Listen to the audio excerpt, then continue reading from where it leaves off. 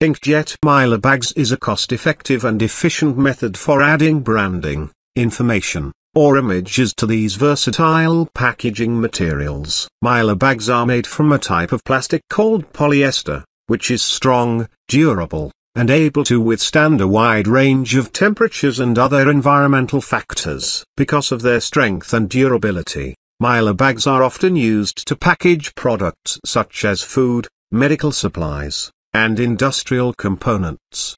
Inkjet printers work by spraying tiny droplets of ink onto a substrate, such as paper or plastic. This type of printing is known for its high resolution and ability to produce detailed images and text. Inkjet printers can also handle a wide range of substrates and ink types, making them a versatile option for printing on Mylar bags. When it comes to printing on Mylar bags, one of the most important factors to consider is the type of ink that is used. Many traditional inks, such as dye-based inks, are not suitable for use on plastic substrates because they can smear or smudge. However, there are several types of inkjet inks that are specifically designed for use on plastic, including pigment-based inks and solvent-based inks.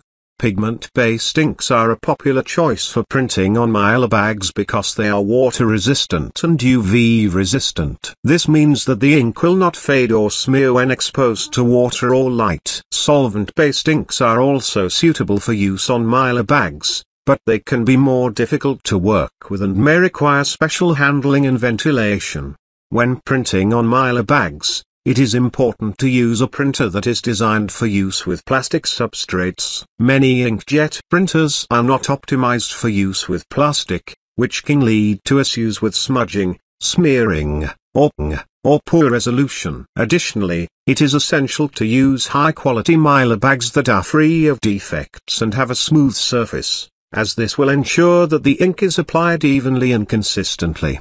When preparing the Mylar bags for printing, it is important to clean them thoroughly to remove any dust or debris that may interfere with the printing process. This can be done by wiping the bags down with a clean, dry cloth or using compressed air to blow away any dust particles. Once the bags are cleaned and ready to print, the next step is to load them into the printer. Many inkjet printers are designed to hold a single bag at a time, but some larger industrial printers can handle multiple bags at once. The bags should be loaded into the printer with the sides that is to be printed facing up and the top of the bag facing the print head. Once the bags are loaded into the printer software is used to set the print parameters such as the print mode type and resolution. It is important to test the print settings on a small section of the bag before printing the entire batch to ensure that the settings are correct and that the print quality is satisfactory.